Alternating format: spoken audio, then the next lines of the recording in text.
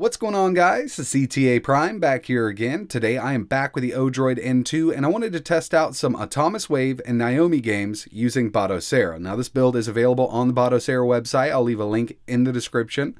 It's still really early for the board and the software, but I gotta say that Atomiswave and Naomi games run really well on this hardware. If you're not familiar with the Odroid N2, I'm gonna leave a link in the description to a review video I did, and if you don't know what Batocera is, I got videos on that also. I just placed the Atomiswave and Naomi games in the Naomi folder inside of Batocera, and we're going to get right into it. First up, we got Rumblefish 2.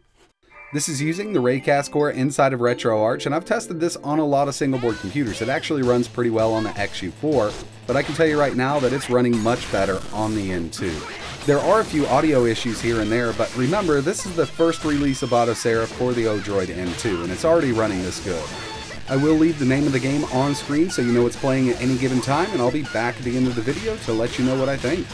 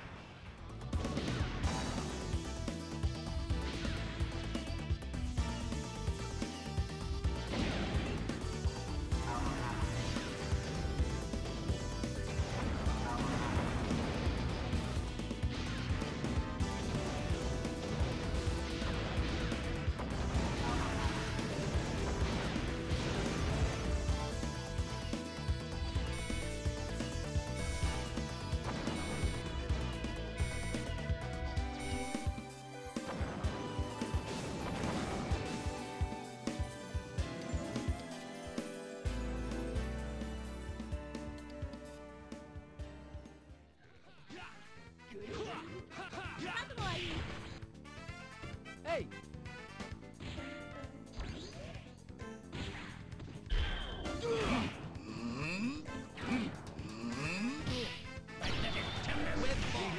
Hey!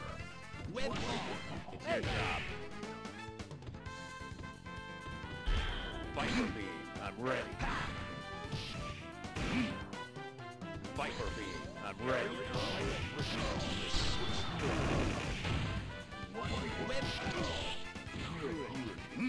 Web ball! Hey!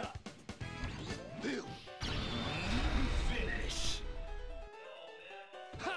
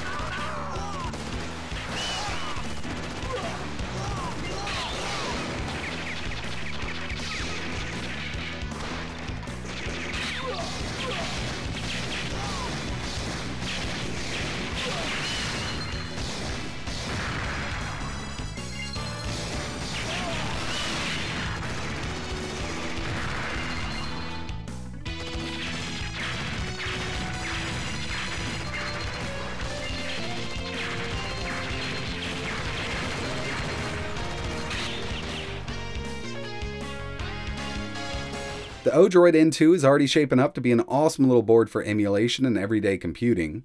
And like with all new releases, be it hardware or software, you're going to find bugs. As you might have noticed, in Marvel vs. Capcom 2, some of the sounds were missing. Now, I do not notice this on x86 when I'm using the same core, but I'm sure it's software related, and I know it can be fixed later on down the road. So that's pretty much it for this video, guys. Really appreciate you watching. I got some links in the description if you're interested in checking it out. The N2 does run Naomi and Atomiswave pretty well. I'd really appreciate it if you could hit that like button, maybe subscribe to the channel, and like always, thanks for watching.